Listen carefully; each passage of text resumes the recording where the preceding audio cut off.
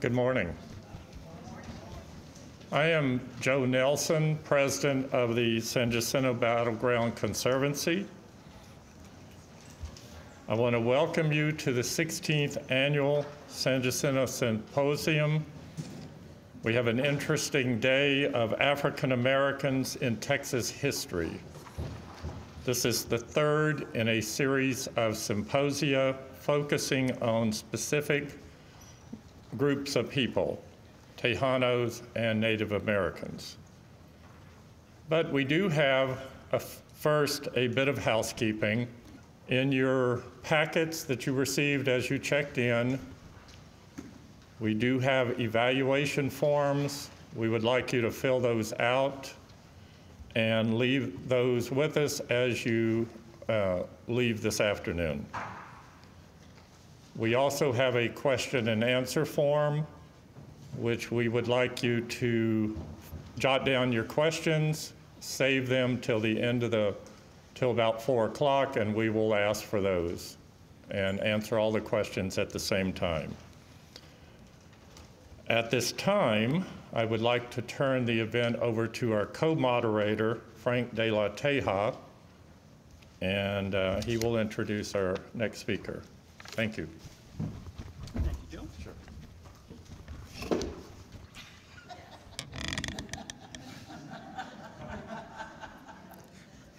Yeah, it happens all the time, and it doesn't take much. Good morning. It's my pleasure, and I can think of no better individual to provide a sort of academic invocation for us today than Merlene. Dr. Petrie is a professor of history and former dean of the College of Liberal Arts and Behavioral Sciences at Texas Southern University. She's a former president of the Texas State Historical Association and is the first African American to head that organization. She has published 4 books through many dangers, toils, and snares: The Black Leadership of Texas, 1868 to 1898, In Struggle Against Jim Crow, Lulu B. White and the NAACP, 1900 to 1957, and the award-winning Black Women in Texas History and Black Southern Women in the Civil Rights Movement, 1954 to 1965. Dr. Petrie currently serves as managing editor of the African American Handbook of Texas, part of the Texas State Historical Association's online Handbook of Texas project. She is a fellow of the association and of the East Texas Historical Association. In 2013, she was the recipient of the Lorraine A. Williams Leadership Award given by the Association of Black Women Historians. And in 2014, she won the Texas Southern University Presidential Achievement Medal for her work in teaching, research, and community service. In other words, she's been working to explore and to highlight the role of African Americans in the Texas experience for quite a while now. So it's my pleasure to introduce her at this point, and she will provide our welcome.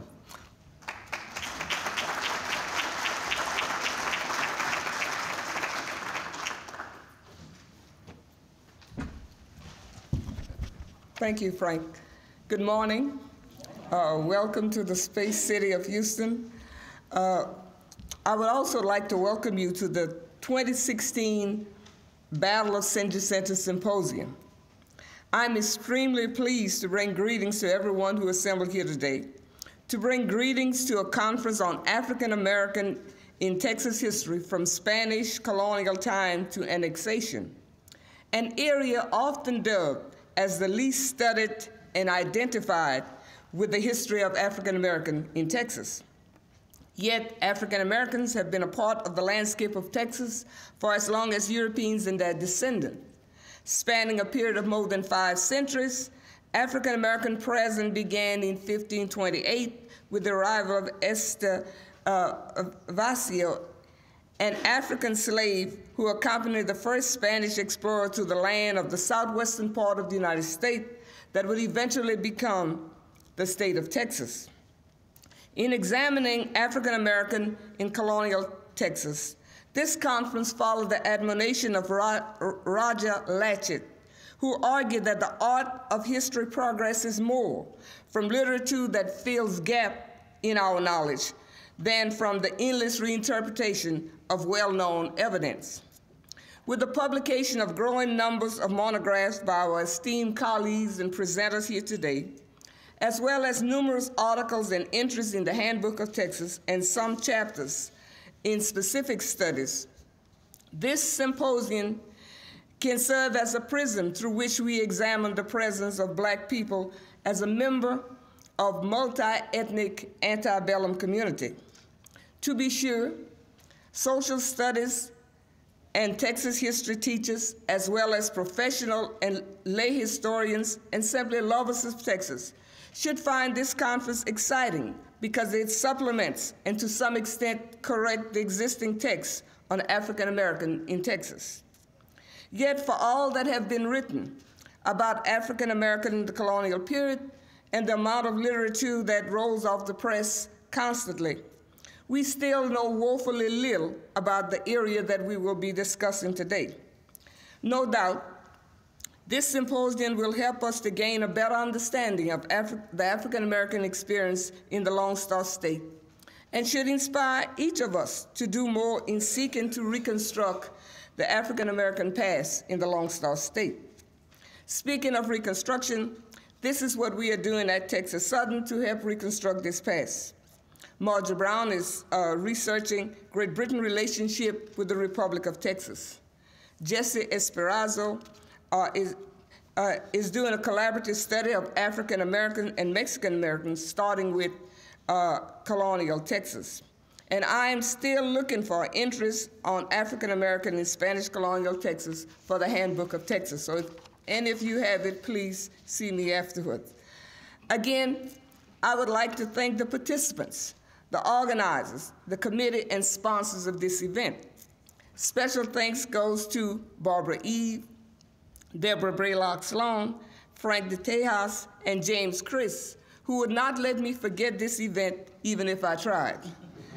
So sit back and enjoy this conference, a conference that promises to shed new light on the past and to present enormous possibility for future research in the future.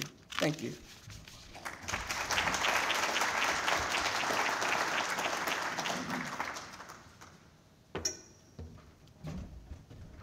Thank you, Dr. Petrie.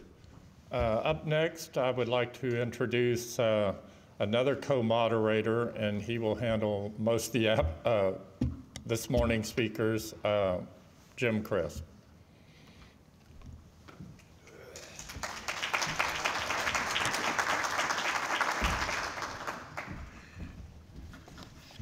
Even with a titanium hip, I can handle that big step.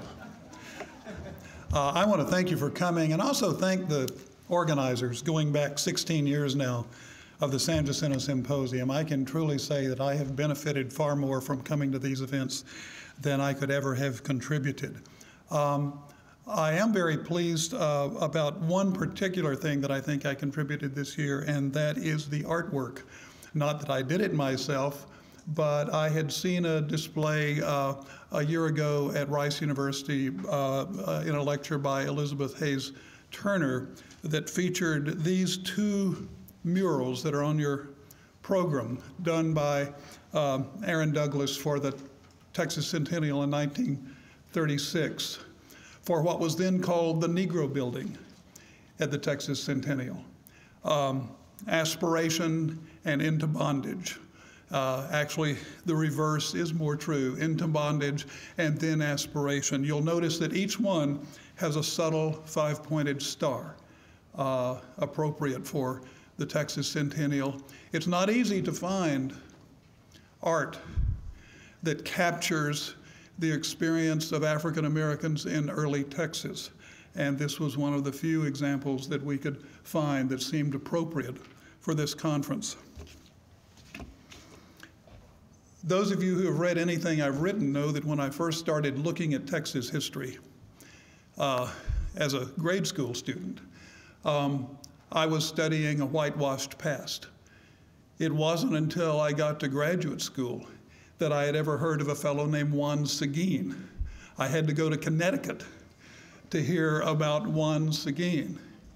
And as I and some of my fellow students of history began to dig into the actual evidence, the actual documents, what we discovered is that we had been taught, especially as students and citizens of Texas in the 1950s and 60s, a very limited history of Texas.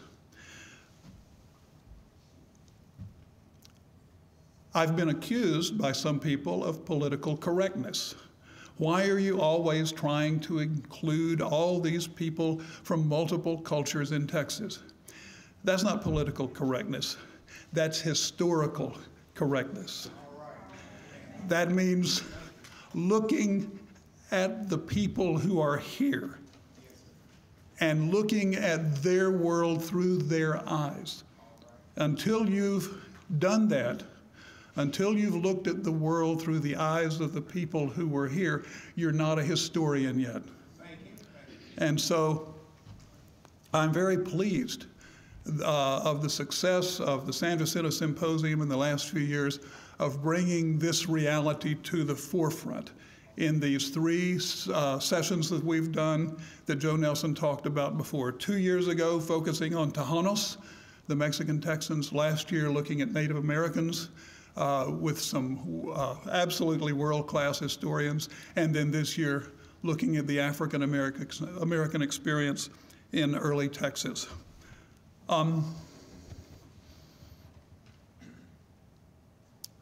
One of the things you think about when you're first looking at history as a young person, and this is how we're often taught, is that the good guys are all good and the bad guys are all bad. In the case of my particular field, the Texas Revolution, it seemed that much of the historiography of the late 19th and early 20th century focused on race. Not directly, but indirectly, by suggesting that the cause of the Texas Revolution was ethnic cleavage between Anglo and Mexican, and to put it bluntly, as some of those historians did, that superior races should not be governed by inferior races, and therefore you have a Texas Revolution.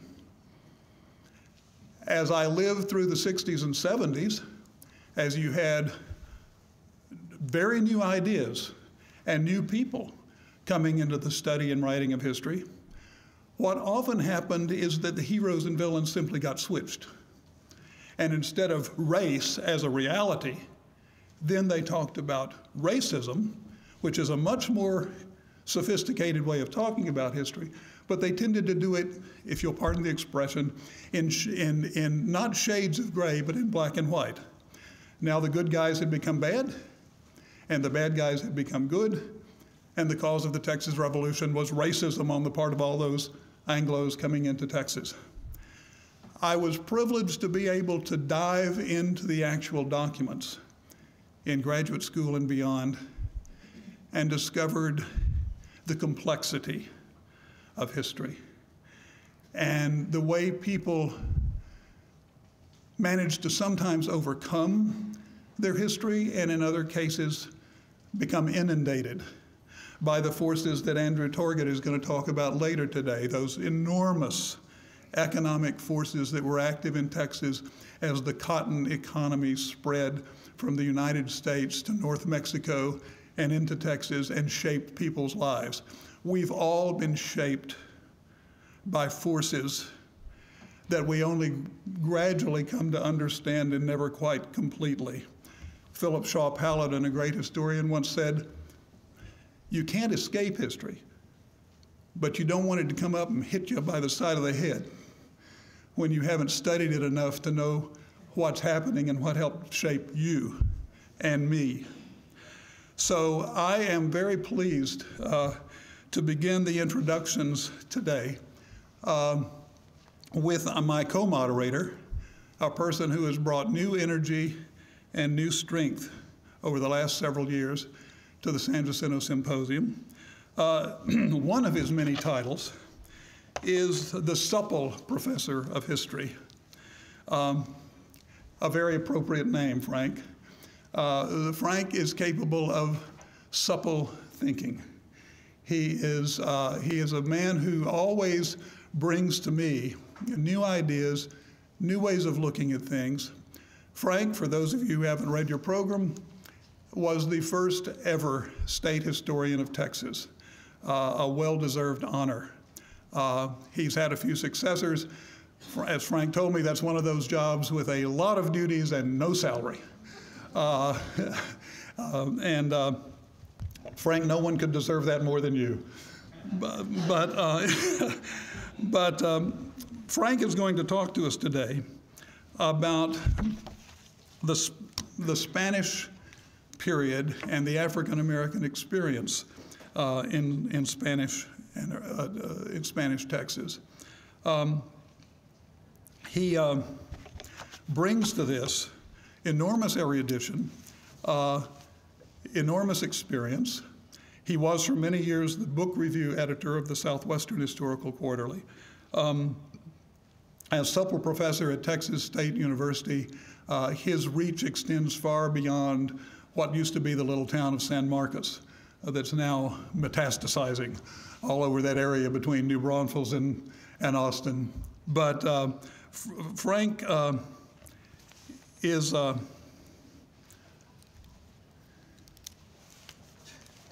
one of those people who came to Texas as soon as he could, by way of Cuba and New Jersey.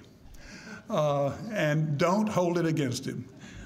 He has demonstrated the ability to bring people to history and to bring history to people in a rare way in his adopted state. And I want you to give him a nice welcome as he comes up.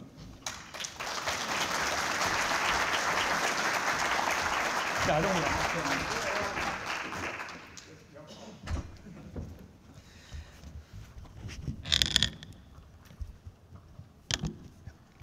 Thank you, I think.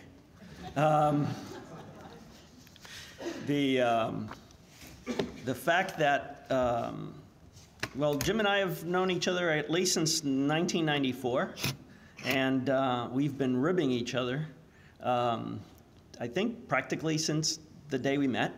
And so we have a special bond because we both think that there's more to the story of the Texas Revolution than how Davy Crockett died. As heretical as that might seem to much of the audience. But I would like to say before I start that I've been studying early Texas history now since 1982. Before that, I really hadn't even made the connection between my name and the state's name. People, in fact, keep trying to add an S to the end of my name, and I have to keep correcting them, pointing out that my name comes from the Spanish for roof tile, which is what a teja is, one of those clay red roof tile that one sees on Mediterranean-style buildings. And that the name of the state comes from a Caddoan word meaning friend or ally. And I hope I have been friendly, but that's not where my name comes from. Although on more than one occasion I have told people that, yes, the state was named after my family.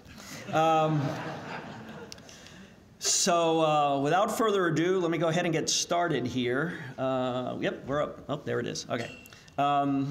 I would like to start this morning by stating a couple of points on which my presentation turns.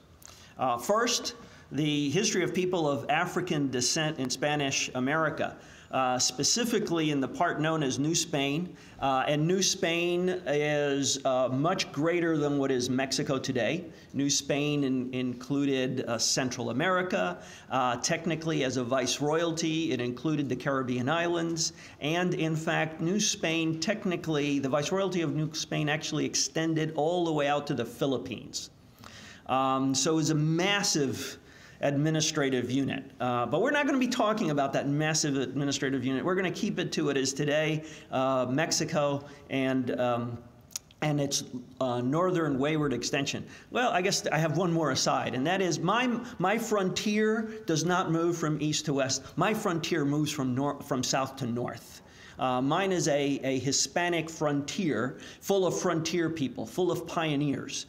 They just happen to be Spanish and mestizo, and they happen to be Catholic. They couldn't be anything else in the Spanish world. You had to be Catholic, that was it. But they were nevertheless frontiersmen, pioneers, and appropriated many of the same characteristics as those Anglo-American frontiersmen. There were many, many points of comparison between them. And race being one of them, although race is distinctive in the case of the Mexican frontier. This distinction is one that is part of my talk today, to bring a realization to you that race is in fact part of the northering, instead of westering, frontier experience of New Spain, of Mexico. Although slavery was at the core of the African experience in both societies then, the very different historical backgrounds of early modern Spain and Britain means that the concept that we call race was distinctive in each. And I'll explain a bit later what I mean by that. You'll see in the course of my talk that the legal and the social manifestation of race in the Mexican context is distinctive from what we traditionally think of it in the American context. The second point is that the story of Africans in Mexican society is largely an unknown story, because we tend to associate Mexico with its indigenous societies. So we don't think of Mexico as an Afro or an African descent space, and yet it was for centuries. It had a heavily African presence throughout the first 2 centuries, and then a broad Afro-Hispanic presence in the 18th century. So we're talking about a much longer experience with the African diaspora than we have in the American, in the North American, in the English context, by a century.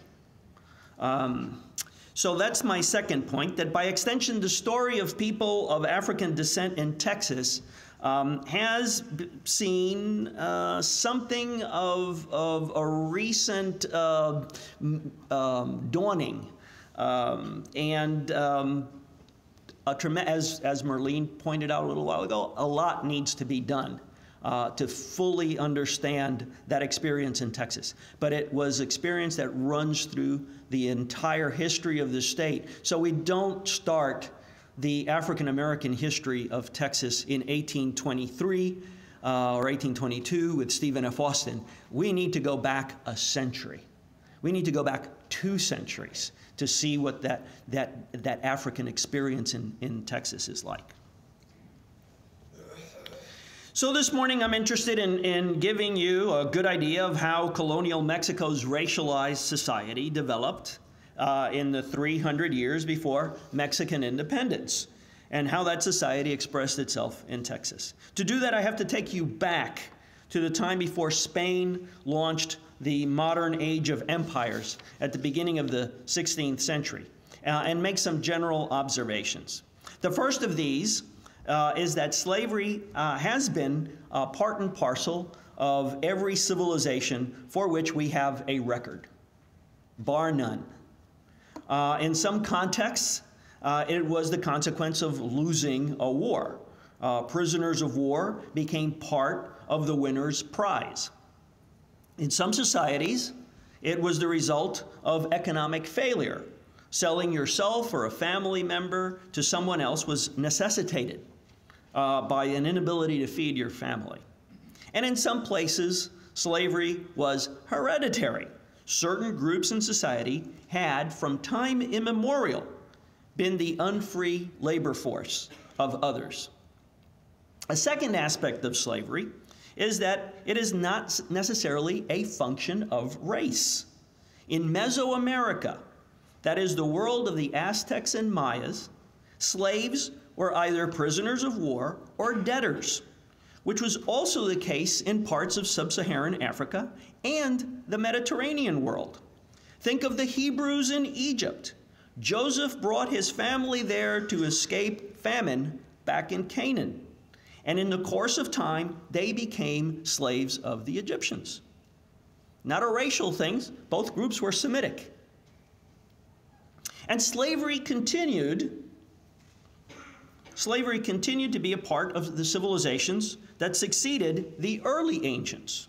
Greek and Roman society both relied on the labor and creativity of slaves, some of whom were fellow Greeks and Romans, and others of whom were North Africans or Eastern Europeans, the Slavs, from which our word slave comes from, for instance. While early Christians acknowledged the inequality of all before God, many of them also accepted the earthly practice of slavery. As Paul's letter to the Ephesians makes clear, Islam also accepted slavery as a legitimate social status, something that more recently has become particularly problematic with the rise of ISIS, ISIS's attempts to revive that early medieval form of Islam. So consequently, medieval Spain, which produced the men who followed Columbus in the enterprise of the Indies, was very familiar with Africans, particularly North Africans, and slavery. It was part of the Spanish social DNA. As part of the Mediterranean world, slavery was part of Spanish society, and Christians fighting to take back the peninsula from Muslims, and Muslims raiding Christian towns and ports regularly enslaved each other.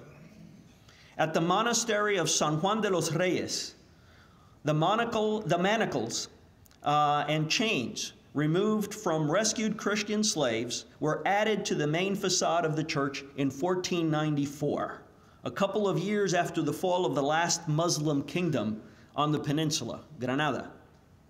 Spanish galleys that plied the Mediterranean were powered by enslaved oarsmen and prisoners condemned to that hard labor, very hard labor, just as the galleys of other nations, including the Grand Turk, as he was known, were.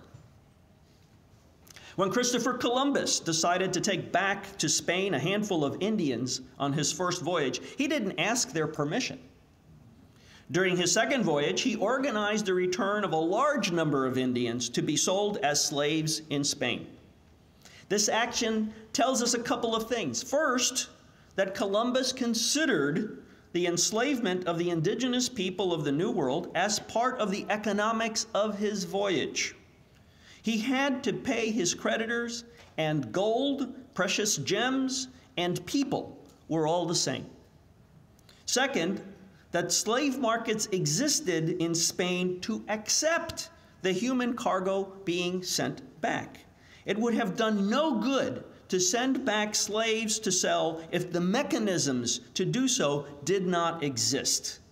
And third, for Columbus and his followers, slavery was not a function of race, but rather of circumstance. Indians were different from Africans, but they were also different from Christian Europeans. The first Afro-Iberians, that is, Africans incorporated into Iberian civilization or born in Iberia. Spain itself had a substantial population with African roots, began arriving in the Indies with Columbus. The pilot of the Niña may have been a mulatto, and there were at least a couple of Africans on his fourth voyage in 1502. One of whom may have been the first African slave in the New World. A couple of years later, the king authorized the slave trade, between Spain and the new colonies. Juan Garrido, a native of West Africa who lived in Portugal and then in Spain, became a Christian in Lisbon, where he may have achieved his freedom. By 1502, he was in Hispaniola, today the Dominican Republic and Haiti. And in the following years, he participated in the conquest of Puerto Rico and Cuba. He followed Hernán Cortés on the expedition to the mainland in 1519 and was recognized as a conquistador. After the conquest of the Aztecs, he settled on the outskirts of Mexico City and is credited with having planted the first wheat on the mainland. Subsequently, he even led a couple of gold mining expeditions that included slave gangs. In a later campaign that explored Baja California, Cortés included about 300 blacks and free and enslaved Afro-Iberians accompanied other conquistadors to North and South America. It's impossible to put accurate numbers to either the free or enslaved members of these expeditions or early settlements. But one point is that unlike the first English arrivals in Virginia or Massachusetts a century later, Spaniards arrived in the New World with a fully formed institution of slavery in their civilization toolkit. Another point is that Spanish behavior toward their African companions reflected a less racialized attitude than would govern English colonists in later centuries. Enslaved African conquistadors could and did gain their freedom, acquire property, and might even hold public office. A third point, which I haven't talked about so far, is that some of these Iberian-born blacks who participated in the early settlement of the Indies were mulattoes. That is, they were of mixed Spanish-African parentage. Thus, the process of race mixing was a recognized part of the Spanish enterprise of the Indies from the very beginning. As the Spanish imperial program expanded in the mid-16th century, so did the African slave trade. The number of Afro-Iberians present in the New World was never large and was inadequate to the needs of the new colonies, which meant that, of course, you couldn't import black slaves from Spain itself. There just weren't enough to supply the increasing demand for labor. In many instances, because of the indigenous population suffering a catastrophic decline, there was a demand for a new labor supply, and that labor supply, of course, led to the direct forced migration from Africa.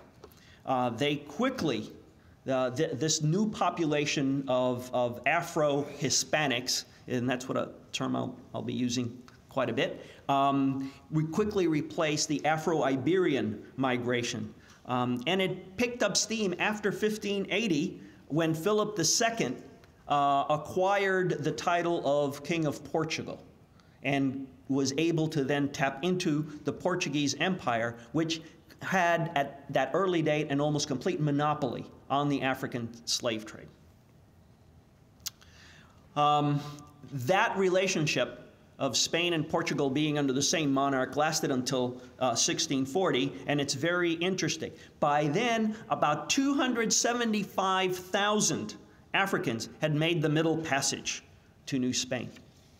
After that, it's like a spigot got turned off, and Mexico receives virtually no new African enslaved migration. The demographic collapse of the indigenous population began to reverse in the middle decades of the 17th century, and that combined with the loss of the Portuguese part of the crown led to the rapid decline in the importation of enslaved Africans. As the cost of importing Africans outweighed their profitability, imports almost completely ceased. From then on, the Afro-Mexican population relied on natural growth to exist, which meant that the number of people of purely African ancestry declined while those of mixed parentage increased. In 1646, for instance, the total population of over 1.7 million in New Spain included a population of bozales, that is, people who were born in Africa, Ladinos, those who were American born, and they outnumbered, and these two groups, that is, bozales and Ladinos, African-born and Mexican-born, outnumbered the Spanish population by 35,000 to about 14,000. So there were 3 times as many people of African origin living in Mexico than there were people of Spanish origin. If you include the mixed Mexican, the mixed African-Mexican population, that is African and Indian or African and Spanish mixed blood population, you get a total of another 117,000 people. So Africans make up, or both the enslaved and free population make up a majority of the non-Indian population of Mexico. There's still over 1 million Indians, pure Indians. But once you take out the Indian population, the majority of people in 17th century Mexico had African blood. By 1810, the number of Afro-Mexicans had increased to over 600,000 people, about 10% of the total population, which was still overwhelmingly indigenous. This population growth was in large part the result of miscegenation among enslaved and free blacks, Spaniards, Indians, and mestizos. By the late 18th century, Afro-Mexicans lived in every part of the viceroyalty, occupied positions in every sector of the economy, and made up a significant portion of the empire's racialized social order, commonly referred to as the sistema de castas. It would be wrong of me to leave an impression that the interactions of Africans and Spaniards did not involve resistance to enslavement and abuse. As early as 1503, Spaniards on Hispaniola notified the crown of black cimarrones, which is the root of the word maroon. Something that you'll hear more about in a little while. Blacks revolted in Mexico in 1537 and 1612 in Mexico City. And the latter conspiracy led to the hanging and beheading of 36 African men and women. In the late 16th and throughout the 17th century, communities of runaway Afro-Mexican slaves challenged the Spanish state for shorter or longer periods of time. During the 17th century golden age of piracy, men of African descent participated in resisting Spanish rule by plying their criminal trade in the Gulf of Mexico and the Caribbean. So, and you don't get that from Pirates of the Caribbean, do you? As it happens, the African presence in Texas dates to the age of conquest. Esteban, or Estebanico, one of the 4 survivors of the Pánfilo de Narváez expedition to Florida that wrecked on the Texas coast in 1528, was the slave of Andrés Dorantes, who happened to also survive to tell the story. Esteban was described by Alvar Núñez Cabeza de Vaca, second in command of the expedition and chronicler of the survivors' adventures in Texas and the Southwest, as a, quote, black Arab from Azamor, a coastal Moroccan town that had been captured by the Portuguese in 1513. The Francisco Vázquez de Coronado expedition, which crossed the Texas Panhandle in 1541, also included black slaves, 7 of whom belonged to Colonial himself. Enslaved and free blacks were almost certainly part of the De Soto Moscoso expedition, which crossed portions of western Louisiana and eastern Texas the following year. Although the accounts make no mention of Africans, a history written by one of the participants claims that one company was led by an officer who, quote, traveled with a very splendid and brilliant company of Portuguese gentlemen, some of whom had fought on the African frontiers. And gentlemen always had servants, enslaved or free, and so it is, although they're not recorded specifically, I'm sure that Africans participated in the travels of the De Soto expedition throughout the southeastern United States and into Texas. By the time Mexican frontiersmen probed the region of the Rio Grande and beyond in the late 17th century, their numbers included considerable numbers of Afro-mestizos. At least one Afro-Mexican, Juan de la Concepcion, accompanied the Domingo Ramon 1716 expedition that carried out the permanent settlement of East Texas. 2 years later, Governor Martin Alarcón brought Afro-Mexicans to Texas as part of the expedition that founded San Antonio. The Marqués de San Miguel de Aguayo, whose 1721-1722 campaign completed the permanent occupation of Spanish Texas, including the founding of the Presidio Mission complex at La Bahia, also included Afro-Mexicans. Consequently, people of African descent have been part of the Texas story from the beginning of the province. That means that from the very beginning, Spanish Texas was a racialized society. The evolution of the sistema de castas that I spoke about earlier had been in full motion for 2 centuries and had created a complex social order that operated, although in a very quirky way, impossible to fully understand by even people who've studied it for 20, 30, 40 years. It operated even on the frontier, where race mixing was the order of the day. Spaniard Indian, Spaniard black, Indian black, and the offspring of the union of those various complications were placed on a hierarchy in which those of pure Spanish blood occupied the top rung. In law and in society, being Spanish conferred privilege and protection from corporal punishment. Consequently, the closer one's features approximated European standards, the greater the opportunity to pass. The sacramental records where births and marriages were recorded provide plenty of evidence that an individual's place on the social racial hierarchy was the arbitrary decision of the priest writing down the information. Because military service was considered to be a Spanish occupation, at least on the northeastern frontier, muster rolls consistently listed men as Spaniards during their active service, only to see them fall into the ranks of the castas, that is, people of mixed race, upon retirement.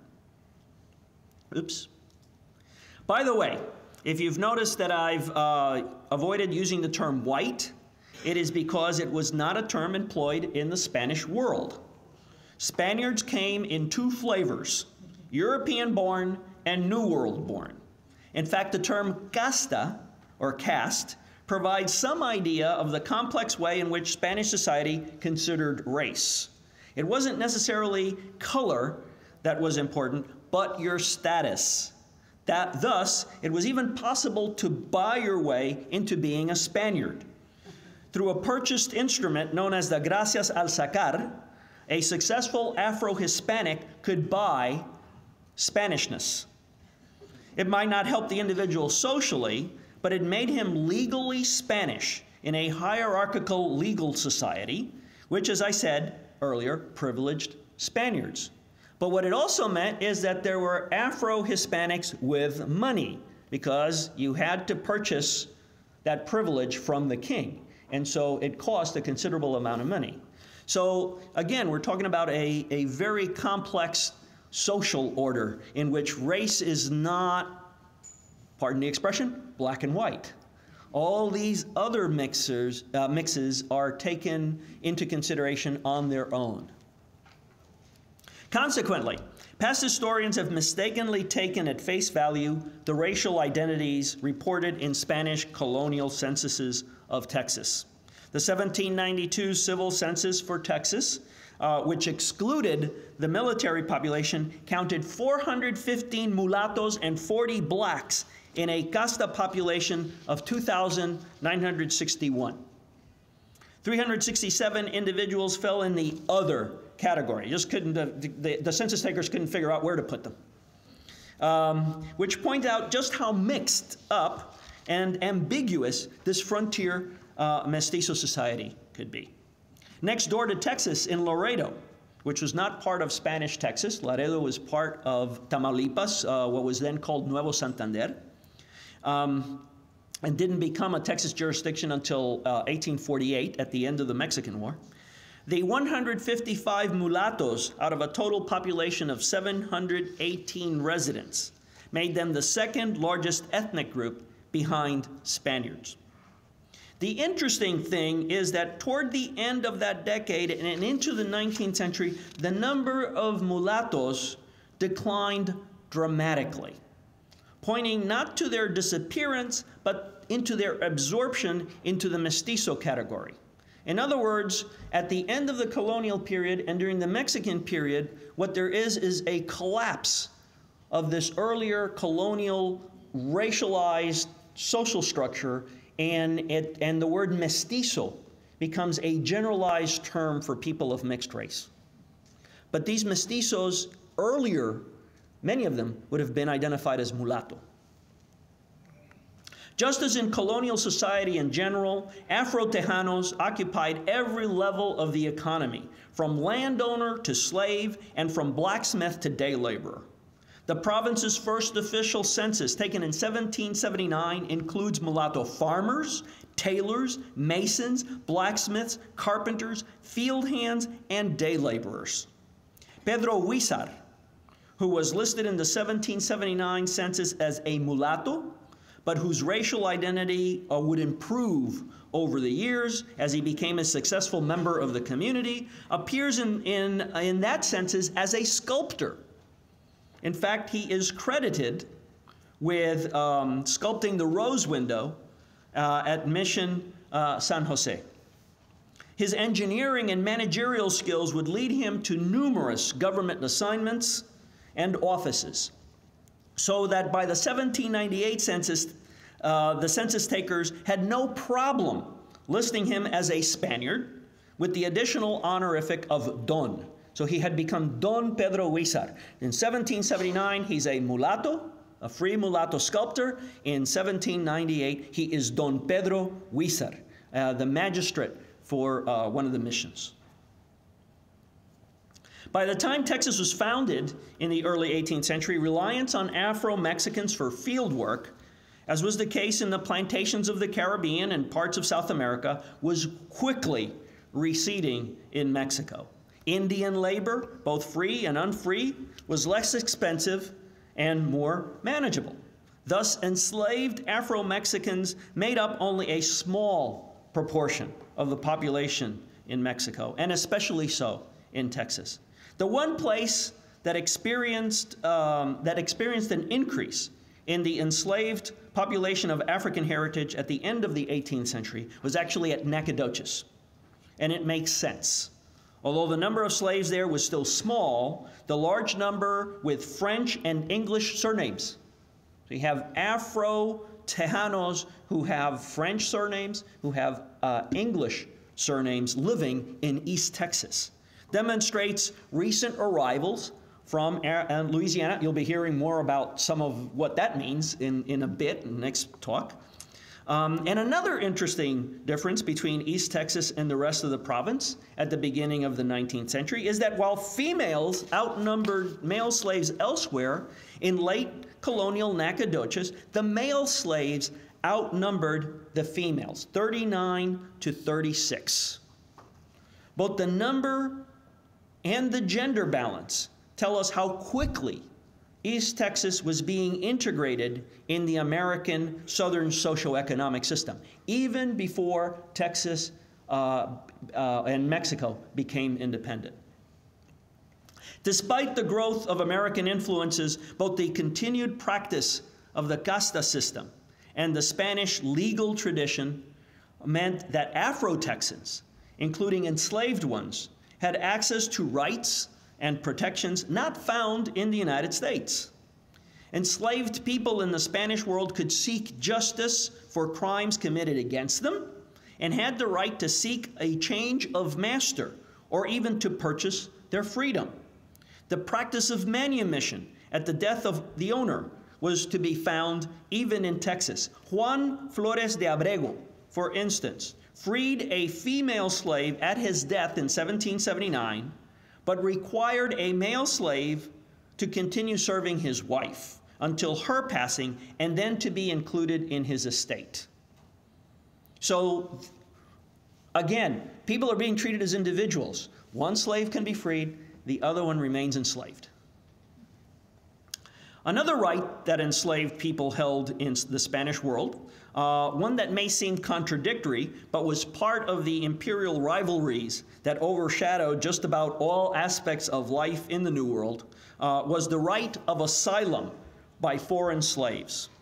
The surviving correspondence on Texas cases indicates that the local and superior officials took seriously both the legal rights of the owners and the individual rights of runaway slaves from Louisiana. You can read the investigations, you can read back and forth, and how do we treat this case, and does the slave have a proper claim? Was he abused by the former masters? Do we need to protect them, or does the property right? They take these issues seriously. Such rights and protections did not mean equality before the law, however. To the contrary, Spanish society was patriarchal and hierarchical from top to bottom.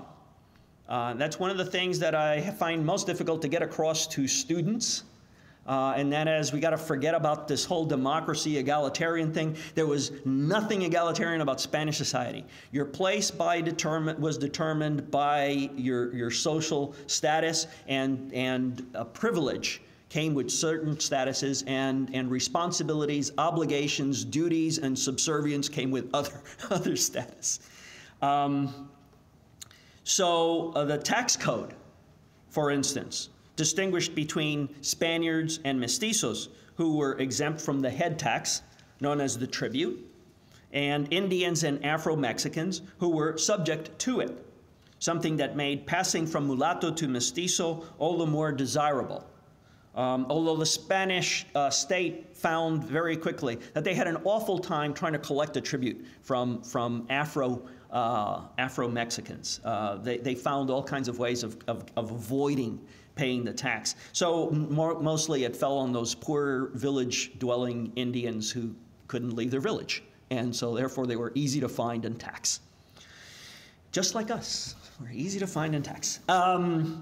As a war zone province, because of Indian hostilities, Texas was exempt from this and other discriminatory tax measures, but not so in the case of punishment. For example, the 1751 regulation of cattle slaughters punished Spaniards breaking the rules with a substantial fine of 25 pesos, but imposed a penalty of 200 lashes on castas. The thinking being that if you are a Spaniard, you can afford the fine, and if you are not a Spaniard, you can't afford the fine, and you, in addition, you are being additionally disrespectful, so you're subject to corporal punishment. At the end of the 18th century, Governor Manuel Muñoz's ordinance restricting contacts with Apaches imposed a fine on Spaniards and added a jail sentence to castas. The use of corporal punishment on castas, including Afro-Texans, was based on these racialized attitudes that equated Spanish status with prosperity and casta, Indian and African status, with poverty. and subservience. And you can beat your wife, and you can beat your servants, and you can beat your slaves. That's just the way things work. Thus, the discriminatory nature of the Spanish legal system was based on deeply ingrained cultural attitudes that equated African descent with undesirable social and economic characteristics. Despite Afro-Mexicans' obvious economic success and participation in every aspect of social life, the term mulatto and mulatto dog were commonly employed as insults. For instance, Governor Domingo Cabello wrote to his superior officer of the prominent Menchaca family, whose head, Luis Antonio Menchaca, had been the Presidio commander at San Antonio in the 1760s, and others of whom were in military service throughout the region, including commanders of other presidios.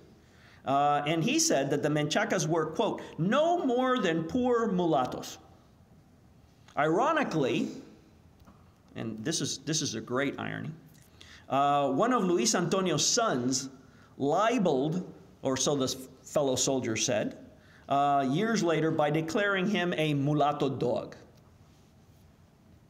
I have written about the relationship between race, honor, and gender in Peace, where a missionary at Mission Valero tried to marry one of his Indian charges to the daughter of one of the soldiers who had been reassigned to San Antonio following the closing of the Presidio at Los Adayes in what was then East Texas.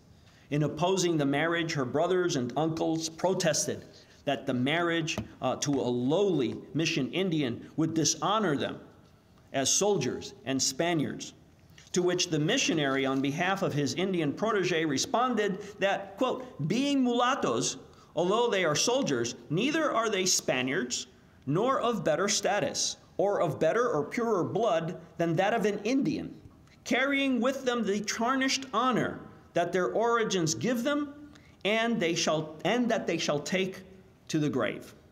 No wonder then that people accepted opportunities to pass out of mulatto status when possible, and that at the end of the colonial period, the term mestizo becomes a more neutral way of, because there were so many mixed blood people that if you just use a more generic term like mestizo, you can get away from the pejorative connotations of mulatto. And by the way, that essay is one of the chapters in my new book, which is out for sale outside at Faces of Bejar. So run out and get one. I'll be happy to sign it for you during the rest of the day.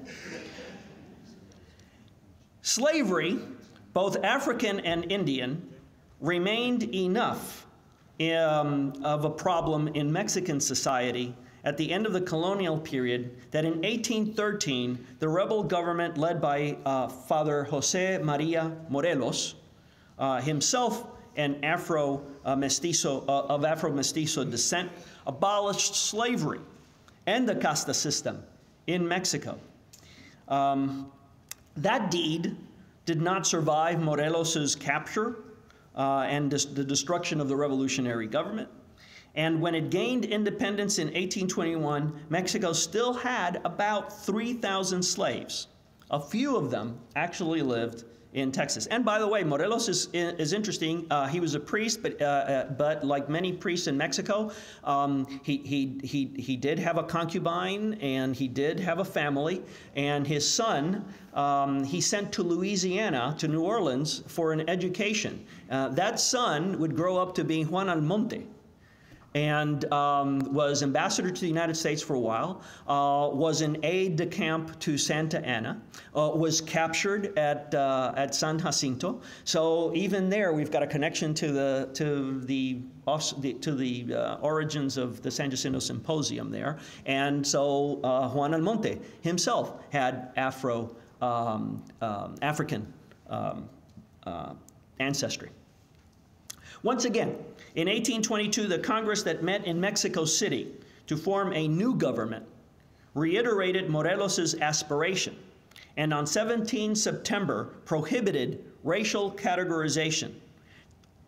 And that is interesting because almost immediately in the records in Texas one sees the complete dropping of all reference to race in official records.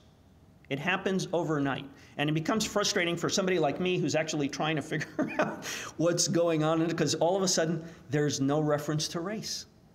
So the political will of this brand new nation is to foster equality. Doesn't work out that way. In the long run, Indians are still treated very poorly, as they continue to be even today in many parts of Mexico.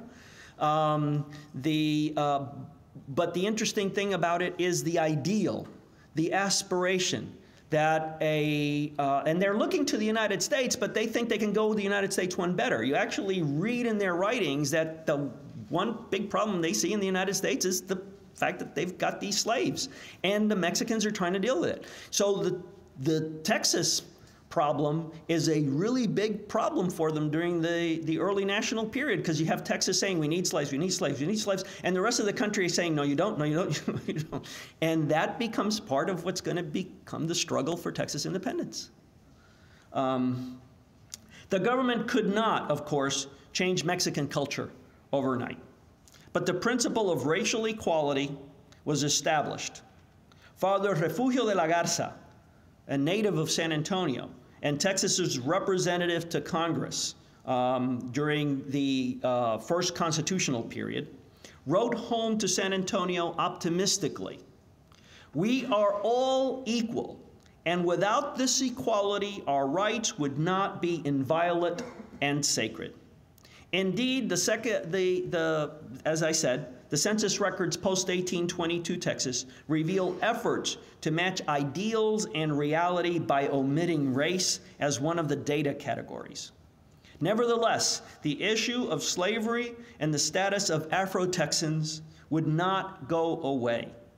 The arrival of American Southerners with their slave labor-based cotton culture and their attitudes toward people of mixed race would come to play a critical role in the transformation of Texas into the western outpost of the American slaveocracy in 1860, in the 1850s and 1860s, something that one of the speakers this afternoon will also address. Thank you very much.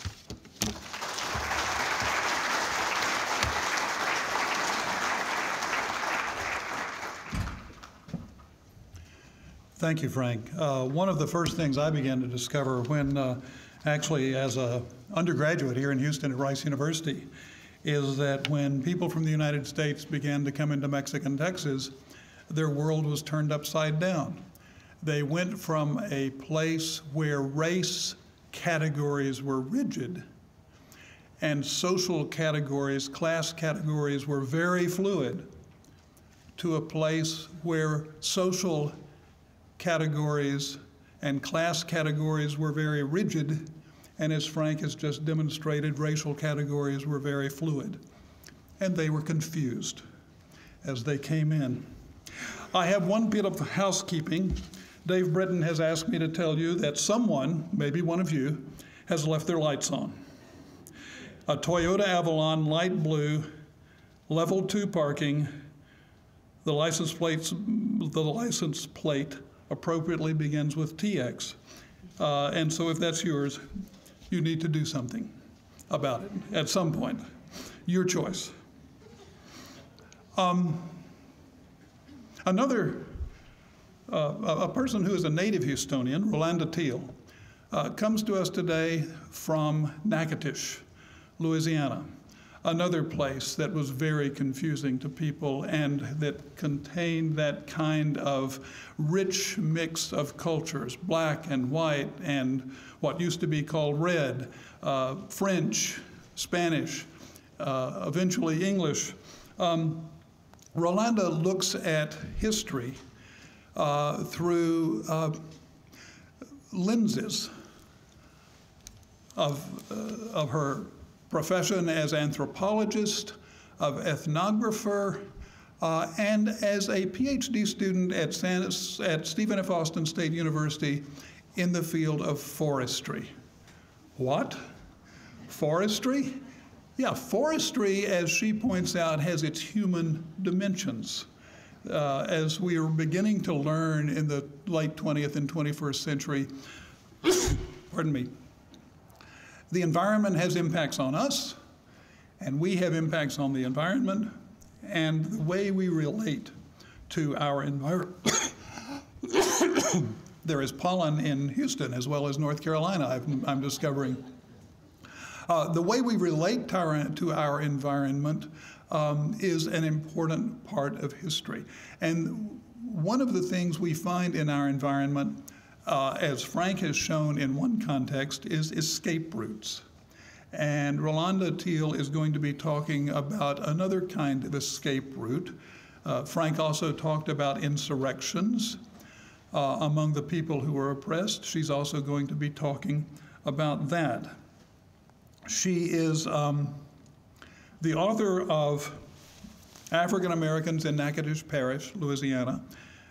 She is going to be a very interesting scholar, and I think we'll be paying a lot more attention to her in the future as she begins to explore history through these lenses, looking at us from across the Sabine River, looking at us through the lenses of forester, well, I don't know if forester is the right term, but scholar of forestry and the human dimensions of forestry and ethnology and anthropology.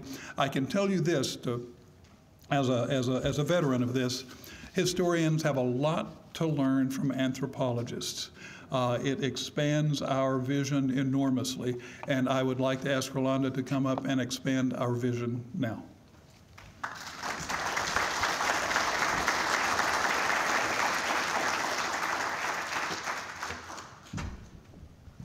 Okay, Frank, you had to make some adjustments. I certainly do. Yes. Yes, it is. Okay, I want to first of all say thank you to the San Jacinto Symposium here for inviting me today, and also to Frank. We did a conference a couple of months ago, and I'm very pleased to be back and to follow him once again. Am I clicking now, or are you in charge? Okay. All righty. So I'm going to be talking to you today really about an 1804 insurrection that occurred in Louisiana and extended into Texas. But before I even go into that story, I want to give a little bit of background on the geographic area so you have some sense of what we're talking about. And then I'll go into a little background on the social context and then into the story itself. So beginning with this slide right here, I just kind of want to point out what the territory of Orleans looked like in 1805, because it becomes very important in why slaves are leaving Louisiana and what route they decide to take.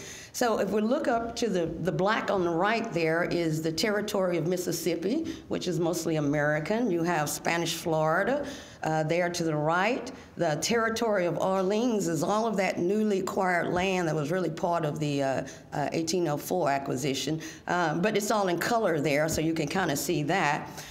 Right next to Louisiana going west, you have a strip known as the neutral strip, the neutral zone. I'll talk about that just a little bit. And then that is bordered by Spanish Texas. So what you basically have here then are Spanish, French, Americans, all bordering one another, and in between that territory, you have a population of slaves. And so typically when we think about slave escapes, we talk about it in terms of the Underground Railroad. We know that, and well, what we have always been taught is that they left from the South and they followed the North Star and they made their way towards Canada. But imagine living here in Louisiana. Would you really want to start out going towards Canada when you can just go west about 15 or 20 miles and be in Spanish territory and free? And so we have to rethink those stories we've heard about what the Underground Railroad represented in the route of travel, because in Louisiana, they did not go north, they went west to Texas. And then further on into like places like San Antonio and down into Mexico, which is why you will find many, more than you probably know about, communities in Mexico that are predominantly people of African descent. That's where they went. So what we're going to focus on, if you look at this map, in the red there at the left, sort of, kinda, is Natchitoches Parish. I'm going to be talking about a story that starts in Natchitoches Parish, goes through the neutral zone, and on into Texas.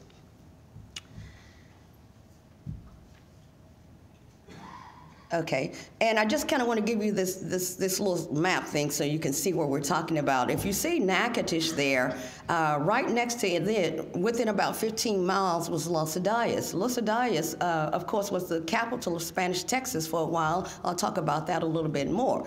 But if you look at it in those terms, what you're talking about then is that you could be enslaved right there in French Natchitoches, and in 15 miles be in Spanish Texas and free. So that becomes a draw card then for many of them to travel that way.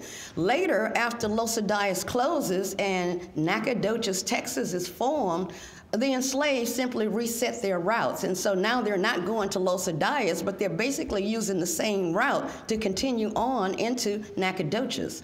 So basically what we're talking about here is an escape route that encompasses approximately 120, 130 miles. So that's the geographic background. That's pretty much where I'm going to be staying. Now, to give a little bit of information here on Los Adayas, as I stated, was the capital of Texas for quite a while. That census note that I have there is really not accurate for Los Adayas. That is the census record that was taken in Natchitoches, Louisiana, I'm sorry.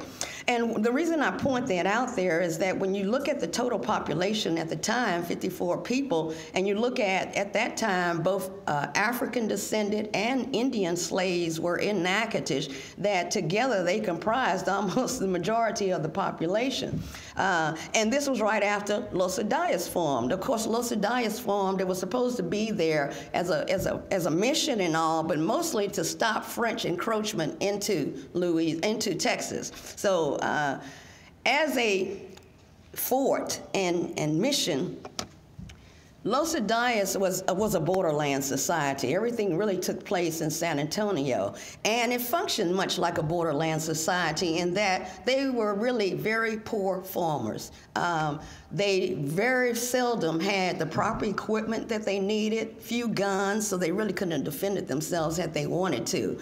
And because of this, they were oftentimes then engaged in trade across international borders because they were going into France to get some of the supplies that they needed, and back and forth. French citizens were also coming to Los Adayas to get certain things that they needed.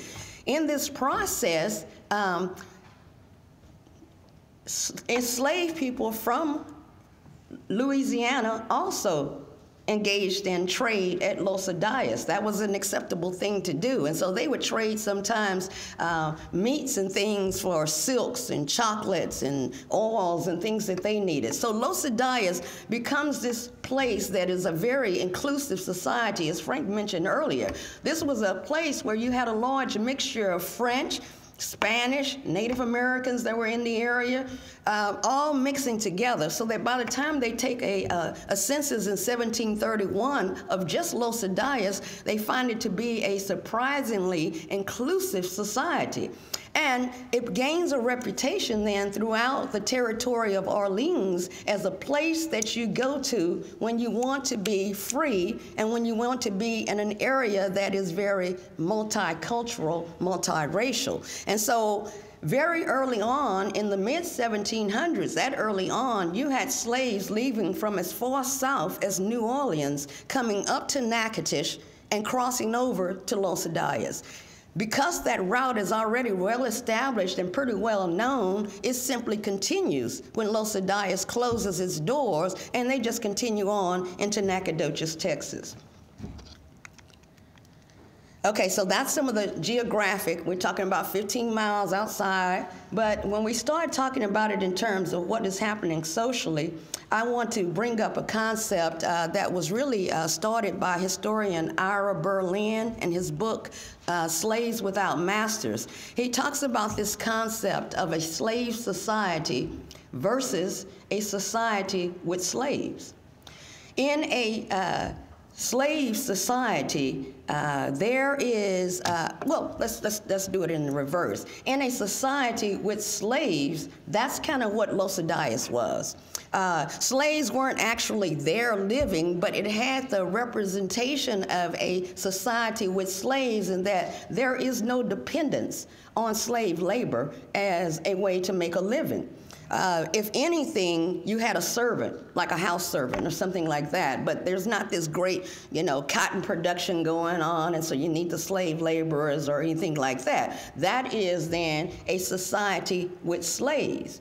But when we talk about a slave society, these are societies that have become very dependent on slave labor. The loss of slaves means a loss of wealth. And so anytime a slave leaves from that type of society, there is a concerted effort then to get that slave back. And we start to see this happening in Louisiana around the late 1700s, early 1800s. As the Americans come in, a lot of people want to say, well, the Americans changed everything, and I'm not going to put that all on the Americans. Yes, they brought some of their thoughts into this process, but as we can see, by 1804, French citizens in Louisiana are already starting to address how do we deal with this issue of slavery and them moving and leaving and disappearing, if you will, at will. And so they develop this policy of slavery, and they try to be,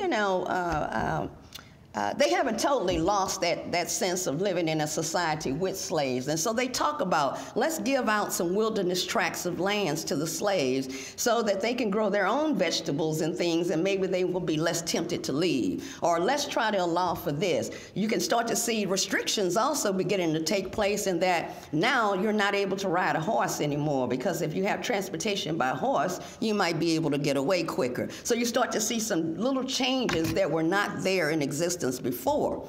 And this is the development then of a slave society.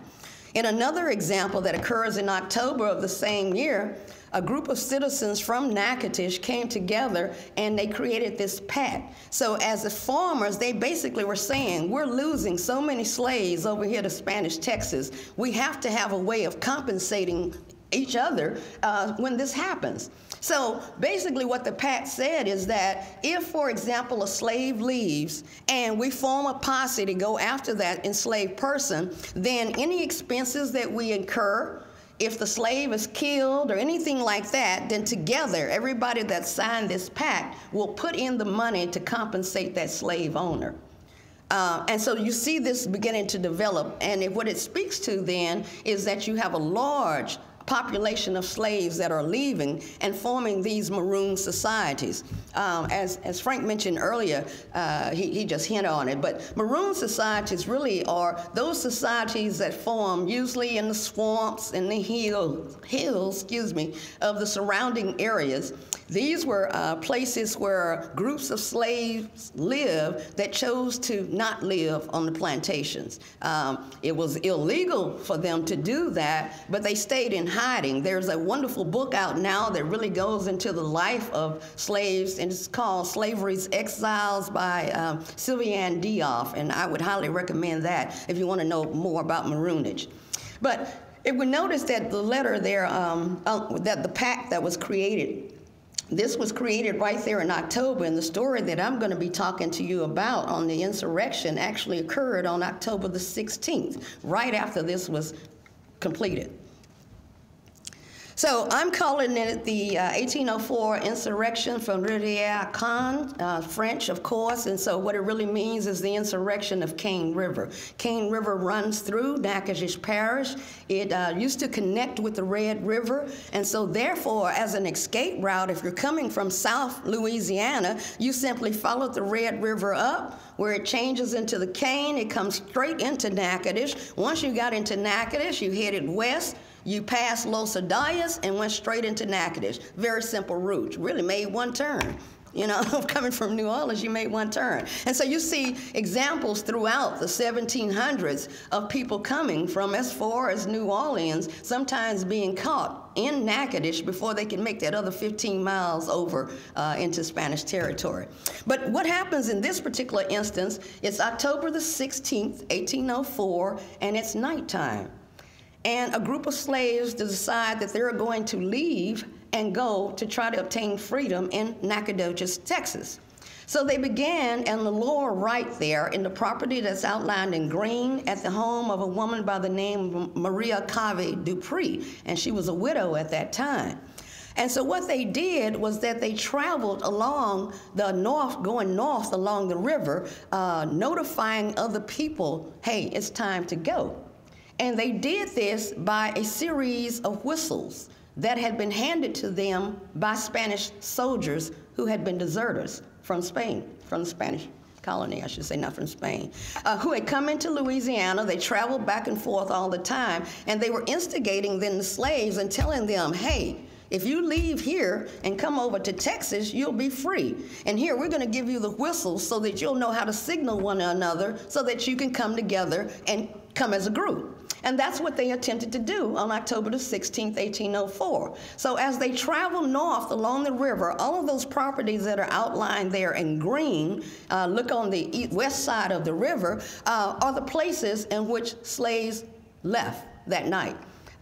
They used that series of whistles and traveled along so they would know to greet them. At the top left there, it kind of looks like little fingers, if you will, in green, is the property of Louis Durban, and that was the last home that they stopped at. But along the way, at each home, they gathered supplies that they thought they would need for their journey. So that by the time they leave the last home of Louis Durban, they had 20 horses, 5 guns, 20 pounds of powder, and what is that? I can't see. Of bullets, 100 pounds of bullets, right? Okay, so why would they need all of this armory and all of this equipment? Well, one of 2 reasons. One is that they didn't plan to return it all, and so therefore they needed supplies to whatever destination they were going to. They would have a way to get started. But more than that, on the second reason I believe that they really needed all of this ammunition and all was that they would need to be able to protect themselves along the way should somebody stop them, and also particularly as they tried to travel through the neutral zone. I think they would have needed a whole lot. The 20 horses, though, I believe was more for expediency, because if you're trying to travel quickly, then you need to be able to change horses frequently. And so the 20 horses, I think, was mostly for that. Can we get on across here in a speedy manner as not to be caught? And so this is what they start out on their journey with. Now, this is another map representing the neutral zone or no man's land. In the top right on the red is Natchitoches. I'm trying to give you a sense of the area again. The bottom red dot is the Louis Durban homestead, which is where they actually left from. And all the way over to the left side of the screen in red is Nacogdoches. So you see the distance was really not that great if you look at it like that. Now, in the heavy dark lines, the 2 lines running north and south, is the neutral strip. This was an area that was, often referred to as no man's land, the bad lands, because a lot of illegal activity took place here. This was where many slaves, maybe who had obtained their freedom, might have traveled through that area and then could be re-enslaved because somebody would catch them and take them somewhere else and then sell them again. It was also in this area that you had places known like the House of Bar and Davenport. I put this other little map up here because you can see in the dotted square to the right of the Sabine River is an area marked off, and it's called Davenport. Can you guys see that? I didn't have a pointer because they said you wouldn't be able to see it anyway. So, but the House of Bar and Davenport was a trading house that was located right there in the neutral strip. They had at one time exclusive trading rights with all the Native American groups in the region, but they also traded in slaves. So imagine then a group that's trying to leave, they have to pass through this zone before they can get into, even though it's supposed to be neutral, it's contested between France and Spain, it's not supposed to belong to anyone. That means that anything that happened there was kind of like up to grabs because there was no authority in that area. So you had to pass through this area, and I believe it's because of that they really had the guns and stuff. Can we make it through this area, at least to the Sabine River? Once they crossed the Sabine, it was a little more, you had a little more chance of being free. So Davenport and Barr, the House of Barr and Davenport, because they dealt in slaves and sometimes illegally as well, the zone gets set up to be, that's what it's known for. So the group leaves the plantation, and how do we know they left that and what happened is because, of course, the next morning, after the 16th, when they took off, people realized they were gone and they started trying to ask questions. So they interviewed a Native American boy who said that he had been in the quarters, in the slave quarters, the night before. And he had heard them talking, telling each other to be confident, to be self-assured, this was the right thing to do kind of thing. And so he knew that they were going to be leaving. And so they got that information about the whistles through the Native American boy. Okay. Also, that same night, something happened. And one of the people that was leaving, one of the enslaved, he got disconnected with his group. And the patrollers, because you had patrollers in the woods at all times to help prevent runaways, found him and shot at him. Well, when they shot at him, even though they didn't kill him or anything, he turned himself in, of course, and he became the informer of what was going to happen. During that interrogation of him, he implicated that 30 to 40 slaves were supposed to have left that night. So now they're traveling on alone, they come through no man's land, and as they get here to the Sabine River, we have a Spanish fort that happened there. There were only two really official ways to cross the Sabine at that time. That was the Patterson Ferry and the Crows Ferry. They were both owned by American men. And so in order to cross that, people would have had to taken you across. The fact that there are no records, at least that I'm aware of at this time, that indicates that there was any kind of skirmish there, that anything had happened whatsoever, leads me to believe then that, of course, they did not take the ferry because they don't want these kind of things happening. Instead, what they did, and if you look at this map here, is they walked across the Sabine River and rode across on horseback. And of course, if we look at it, this was known as Paso de Salinas. I don't have Spanish, my background is French, so I might not be saying that right. But it was known as a Spanish crossing. Why would you need a Spanish crossing there? Was one of the questions I asked myself. Well, as I got more into the records, this is what I came to understand. If you remember, I mentioned about you had Spanish military deserters going over into French Louisiana and vice versa.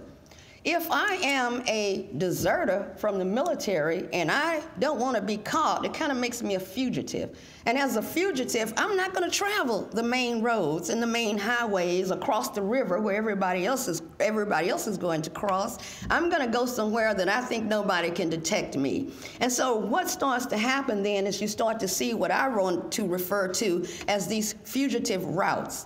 There were fugitive routes in terms of crossings at rivers, but also in terms of what travel route do we take, even as we leave these plantation sites. And so what I've discovered is that there are roads that still exist in Louisiana today that were being used as fugitive routes.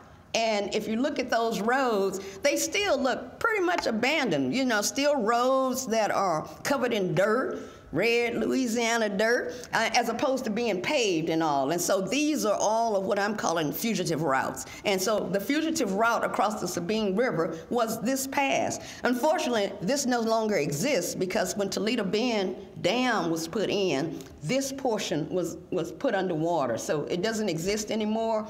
Many of the Native American communities that existed around there, as well as later African American communities that formed there, are underwater. When the river is very low, you can still see some of the buildings because everything was just flooded as once, as opposed to being torn down. So anyway, they crossed on over. And when they crossed over, the next instance we see, it says that they were seen passing by the dwelling of Bautista Pafermo. His place was known as Ranch Chi-Chi. Anybody looking at any of the early Texas maps, any of the early Louisiana maps, this is going to show up, Ranch Chi-Chi. And I believe that this shows up for a couple of reasons. First of all, Pafermo was a French citizen who received a Spanish land grant over on the Texas side, so he moves over to the Texas side and starts to form a family there. If you'll notice, if a person is passing in front of his place, there are many things that stand out. He has corrals and fields and homes for slaves and things like that. Now, those of you that are familiar with the Underground Railroad story, they often talked about people traveling north, and what were they told to follow in order to know they were going north? Anybody?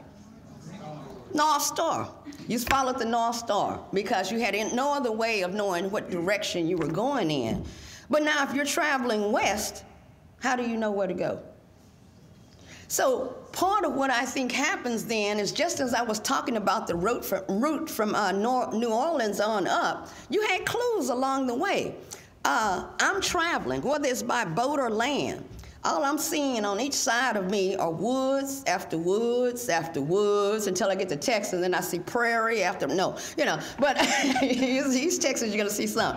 But what you're looking for then are things, landmarkers, if you will, to let me know that I'm going the right way. Now, if I follow the Red River, okay, I'm good. Then they tell me it's gonna branch off and form and become a split to what is now known as the Cane River. Okay, I can follow that.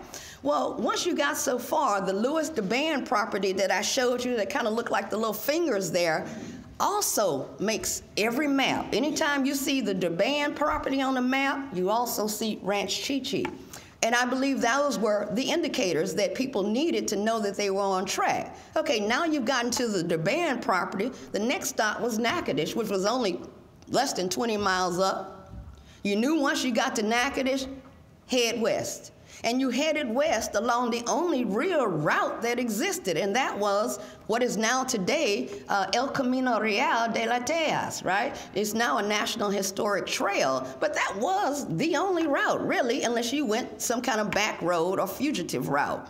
So it was very easy to follow. You know, then, once you got to that point, you went so far, you were at the Sabine. When you get to the Sabine, you cross where you can walk. All of these are indicators. And so the same thing here with Ranch Chi-Chi. And so they come here, and that is where they were followed that far, unofficially, by the French. And they turned around and went back.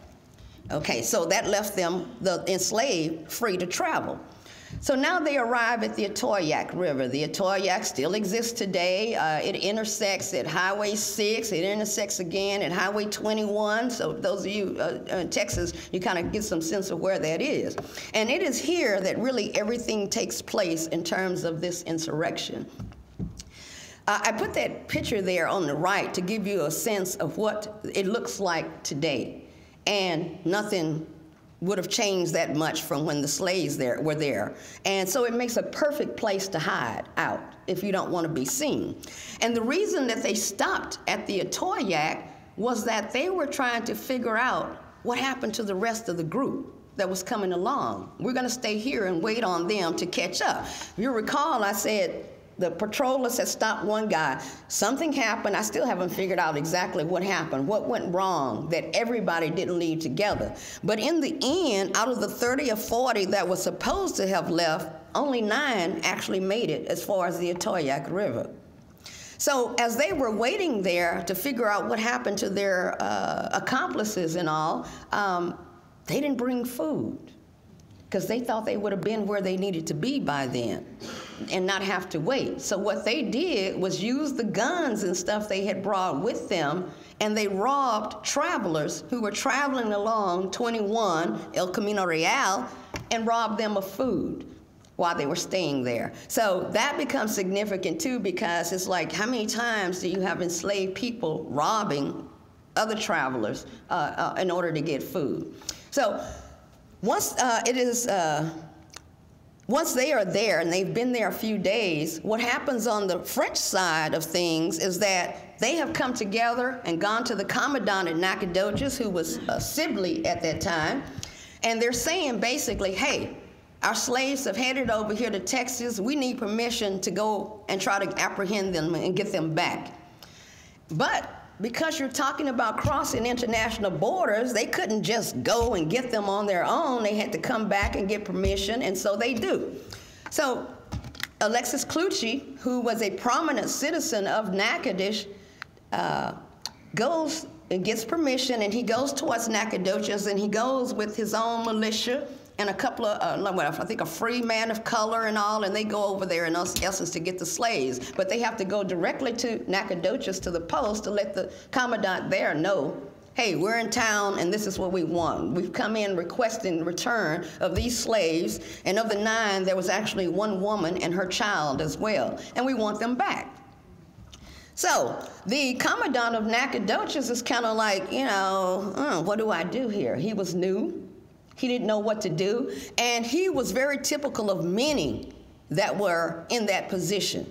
Basically, even though there was supposed to be policies, what happens around slavery there is that because they're in a borderland type situation, kind of on their own, whoever was in charge actually made the decision on the spot as to whether or not slaves were returned. You have to look at the dynamics of the relationships between Natchitoches and Nacogdoches. Many of the people that intermarried, in that some of the Spanish from Nacogdoches were marrying the French from Natchitoches. And so to kind of keep the family peace and everything else, if, for example, my father-in-law came to me and said, my slaves have just come over into your territory, can I get them back? What do you think I'm going to do? I'm going to give them back, even though I really didn't have permission yet to do that. And so that kind of becomes the dynamics throughout. So when a slave left in Louisiana going into Texas, it was almost like a 50-50, depending on who was in charge at the time as to whether or not you were returned. So this gentleman then, what he does is he basically is saying, I'm going to go ahead and try to help you at least locate them. And in the meantime, I'm going to send a letter to San Antonio to see what it is that I'm supposed to do in this situation. Now, what I imagine that happened is that Alexis Cluchey is there with his own military from France, from Spanish Louisiana. They're sitting there every day kind of waiting, and I'm sure this guy was like, you know what? Let's just go and find them, and let's just, you know, get this over with, because it might be 3 weeks, it might be a month or whatever before I hear back from San Antonio. So he sends out first some Native American scouts to look for them. They actually end up being part of the Coshada tribe. They return because they did not find them successfully. Then he sends out another Spanish citizen another day or so, and he does locate them at the Atoyac. So he returns back to say, hey, I know where they are. They form a group of people to go, including a few Spanish soldiers, and they return in a couple of days and go out to look for these citizens. And so what they do is on October the 30th, they found them and brought them on back into Nacogdoches. Now, what happens at the river, what happens when the militia arrives there at the river is kind of interesting too, because what they report is that when they first arrived, the enslaved armed themselves with the guns that they had and were ready to fight. As it says, willing to defend ourselves from all, including our white masters. What I believe happened, though, is that the Spanish were able to talk to them and say, look, you at least have a chance of being able to stay here if you give yourselves up. But that if you don't give yourselves up, then it's going to be a battle, and we don't know, who all is going to make it out. We're not clear on what happened as to why they gave themselves up, but clearly they did not have to. They could have fought because they had the munitions to do so, and actually they were only outnumbered by one person. So, I like to believe that that's what happened. The Spanish said, let's try to work it out. So they went on back, and when they went back, the commandant decided to turn them on over to Alexis Cluchey, who then marched them right on back to Natchitoches. What happens in the meantime, though, is after they get back over to Natchitoches, the commandant in Nacogdoches receives word from San Antonio that says, if the slaves have not hurt anybody or killed anybody, have not stolen anything, then keep them here and tell Alexis Cluchey and company to go back to Louisiana. But the word got there too late. And as a result, the commandant then was actually dismissed of his position and actually served jail time for returning them without having permission to do so. Now, once Alexis Cluchey gets back to Louisiana with the group of enslaved, they are taken and made a public example of. So what they did was take them to the town square, They were tied down by stakes, face down, laid down, and whipped. The document states that they were whipped in such a way that each time the whip hit their buttocks, it brought out pieces of skin. And then after that, they were sent on home with their masters. In the meantime, though, the government is becoming even more involved. And so at the time, the governor of Louisiana, W.W.C. Claiborne, gets wind of this. He's made aware that this has gone on. And so now there is this desperation, if you will, to put these slaves in check. How do we keep this from happening? How do we make examples? And so what the governor wanted to do was to actually bring them down to New Orleans, that they would serve time there. But Sibley and company wrote a letter basically stating, hey, we need these slaves here. We can't have these are some of our best slaves belonging to some of our best owners here.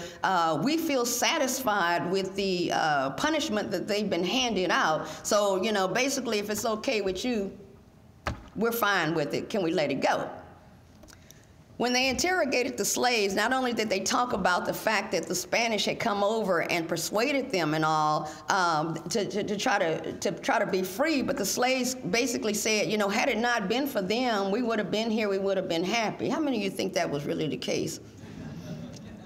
I don't. But anyway, that's kind of how the story went. And so this was meant then basically to discourage any other type runaways, keep people in place and check. And what happens then is that 4 years later, in 1808, another group leaves. This time, it is 30 people that actually make it. I believe they probably travel the same exact route. They make it to Nacogdoches, and once they arrive in Nacogdoches, they're giving a party, if you will. I'm referring to it as the Feast of Liberty, because this was something that you saw in South America and everything like that. This Feast of Liberty was given to people as they obtained freedom. And so they were given Spanish cocktails, and a dance was handed out, was given that night in their honor for having made it that far. And then the next day, they were marched off towards the Trinity River, I believe towards a settlement called Salcedo. We don't know where that is right now. We need a good archaeologist out there on that. I don't have time for it. But we need to locate that place, because it was there that most of the slaves that made it into Texas, at least initially, were sent to Salcedo to live. And what they did was they worked there, just like in Nacogdoches. If you were an escaping slave that made it that far, then usually what you did was work for one of the planters. Work for one of the planters, not be enslaved to them, but that was how you made your living, or compensated them for taking care of you, at least initially. And so the thing was to make it into Nacogdoches, maybe stay there and work a little while, kind of get on your feet, and then move on out. A lot of times that was going straight on down into San Antonio, and other times it was crossing into Mexico, and where you formed your own communities. I think that crossing into Mexico probably became even more prevalent after 1845, when Texas kind of forms, and more and more Americans are crossing on over and bringing in with them their ideas around slavery. After all this pressure, which I mentioned once before, the back and forth between Spanish government and the French government about what do we do, in this 1808 escape, they decided to go ahead and turn them back in as well. When they got to Natchitoches, it's unclear what happens to them. If they were beaten, if they were whipped, if some were sent down to New Orleans for trial or what have you. But the typical thing to do at that time, in Louisiana anyway, is that if slaves were involved in an insurrection, a rebellion, or anything like that, we can look back at the Pont Coupé conspiracy and things like that, Desatran plantation. If you were caught involved in something like that, typically what happened is that you were beheaded, and your head was placed on a stake and lined along the area, a river, whatever, around the plantation, as a sign of what will happen to you if you try to escape. So I don't really know what happens to the 1808 group. I'm still looking for that information. It was really only 2 months ago, wasn't it, February, when I found out what happened to the 1804 group. And so I'm going to say this publicly. The reason I could not find those documents is because they were in someone's private collection and had been all this time. And I know that there is a tendency, especially amongst historians and their family members, that if they find documents that pertain to an issue of importance to them or has something that do directly with their ancestors, they want to keep it and hold on to it. But to me, what it's, it's like you're trying to say you're the guardian of history, and I don't believe that that's appropriate, that at the very least, make copies of those documents and put them in an archive or repository somewhere, that information is available to others. To be a guardian of history, I don't think anyone has the right to be that. So I just need to put that out because I know it's somebody in this room in that same situation. You have documents in your home right now that are beneficial to scholars, local historians that are looking to fill in gaps, and we can't fill those gaps in without those documents being made public. So I just need to put that out there. And basically, this is the conclusion of my topic here on the 1804 insurrection from Riviere Khan. Thank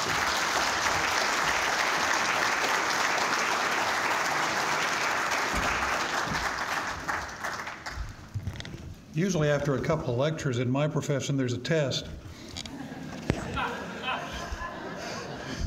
So who can tell me where the largest slave revolt in the United States of America took place? Nope, not Nat Turner in Virginia. New York City? Nope, not New York City. No, sir. Well, if you're talking about the Seminoles, that's a slightly different story because it's much more complex than a classic slave revolt. But it was in Louisiana, on the German coast above New Orleans in 1811 in the Louisiana Territory. We're talking about 500 slaves who had to be defeated by the United States Army. And there are some books now available on that. For a long time, it was the least studied and least understood of the slave revolts, and there's still more work to be done on that, but it was enormous. And Louisiana as a state and as a polity is still dealing with the question of how do we celebrate and or talk about this slave revolt in our public history. We're running, I beg your pardon? 1811. It was in the Louisiana Territory a year before statehood for Louisiana. But it was a huge revolt with many, many casualties. And some of you may know the title of the book. Andrew, do you remember? There is a book by a young man who was a student of Walter Johnson at Harvard who did the book about 5 years ago. But it's a remarkable event. We're ahead of schedule, which is good for us. So what I'm going to ask you to do is, instead of coming back at 11:15 on the dot, as your program suggests, I will begin to introduce our next speaker at 10 after 11, and allow him to begin in plenty of time at 11:15. And in the meantime, you're due for a break, and so you're excused.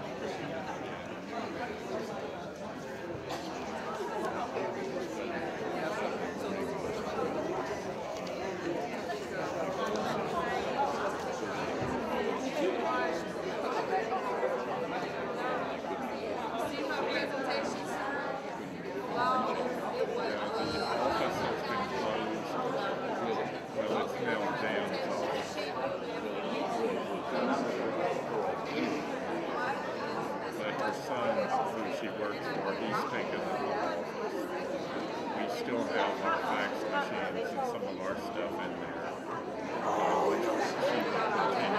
She's going to be director. So they will stay there.